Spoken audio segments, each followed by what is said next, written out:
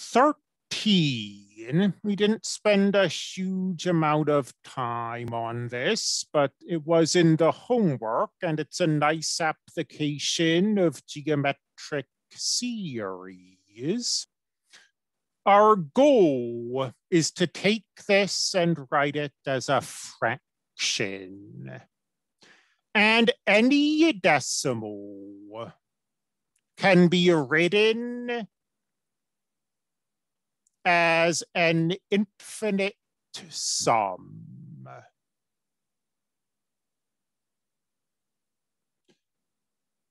But this doesn't usually get us much of anywhere.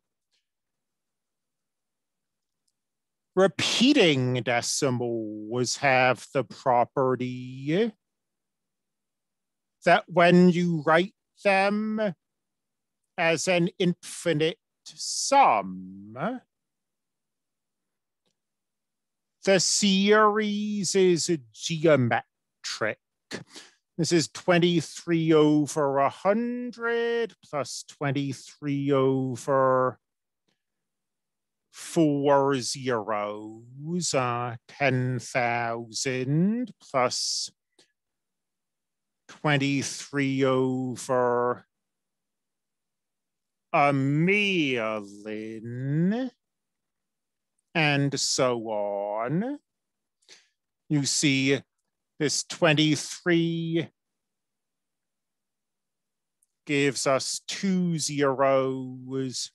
We add 2 more digits, 2 more zeros, add 2 more digits, 2 more zeros.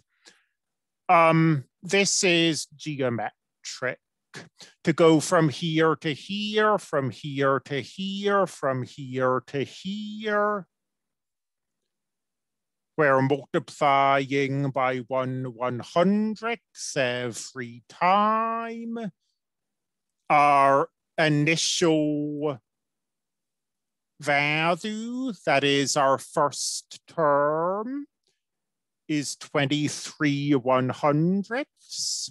And this sum is A over 1 minus R.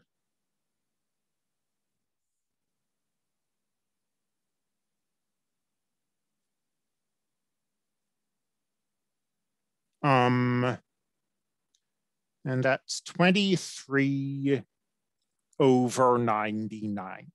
This is 99 over 100, and the 100s cancel. 14 is a radius of convergence. Radius of convergence is going to be done pretty much always, I'd say, using the ratio test. The ratio test lets us investigate convergence or divergence using a limit. So a sub n plus 1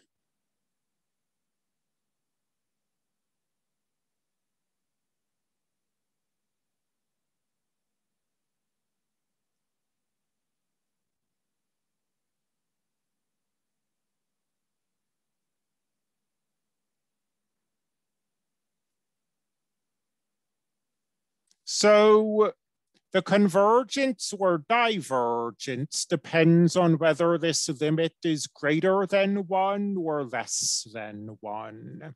And because we've got this variable x, it might be that for some values of x, the limit is greater than 1, and for other values, it's less than 1.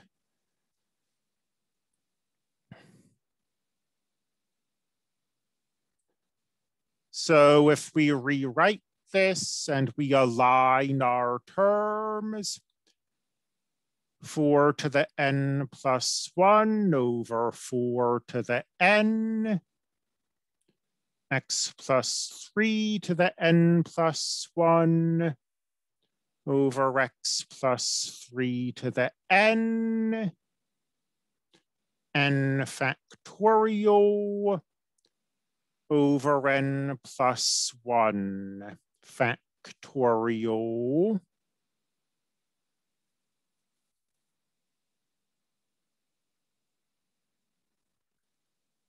This is 4.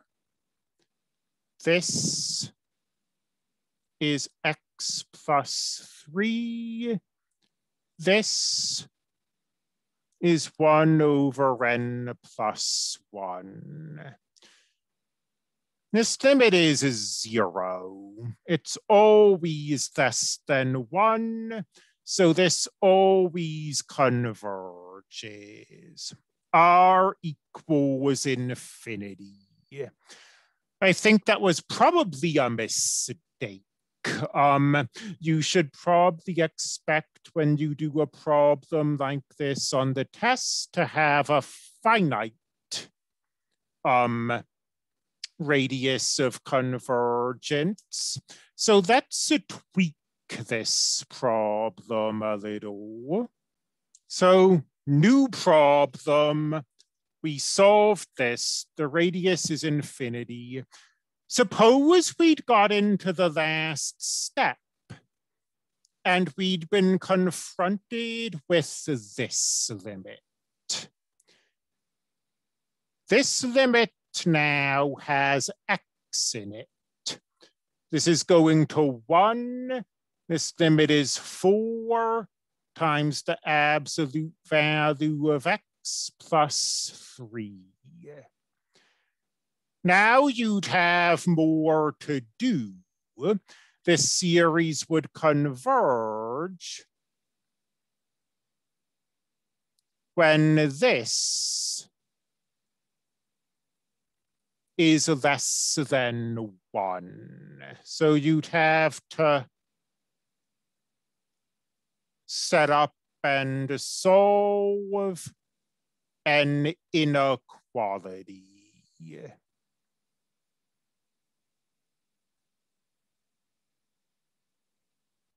3 is 12/4.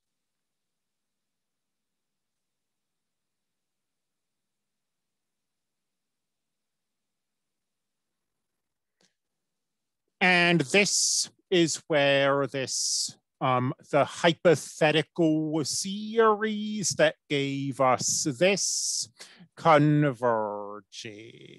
And the radius of convergence is half the distance from here to here. So from -13/4 to 11/4 is 2/4. The radius of convergence would be 1/4.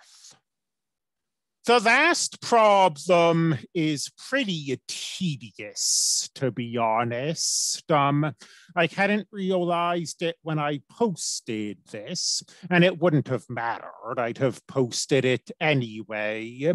But this was given as a take-home test for some reason. So that's why you might have found problem 15 to be quite lengthy. I asked for the first 4 non-zero terms, but that ends up being something like the first 8 terms, and I wouldn't do that to you. I did that here because students had more time to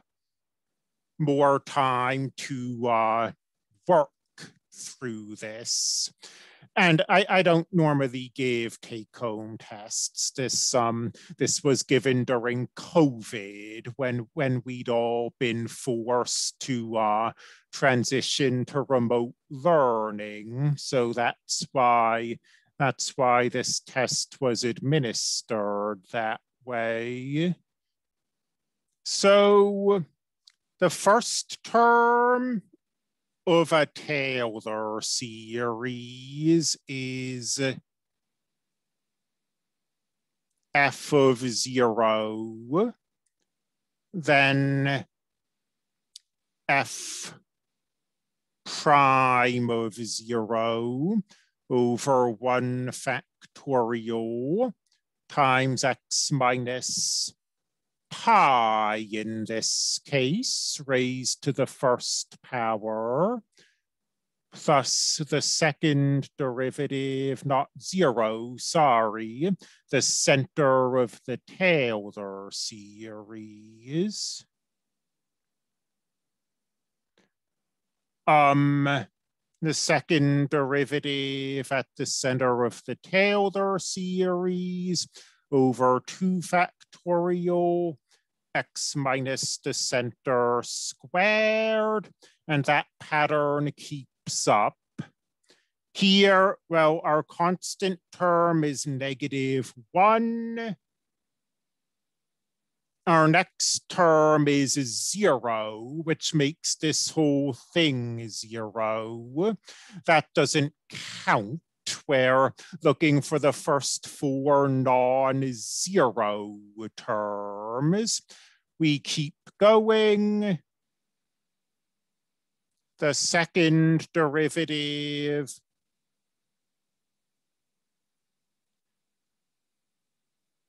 is the negative sign. The second derivative at pi is +1. The sign is -1, and then this cancels. So this gives us a 1 over 2 factorial times x minus pi squared. And you just keep this up. The third derivative is 0.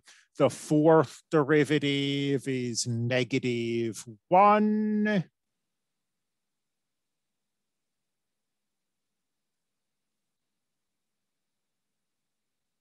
The fifth derivative is 0. The sixth derivative is +1. And let's see, 1, 2, 3, 4. That's 4 non-zero terms.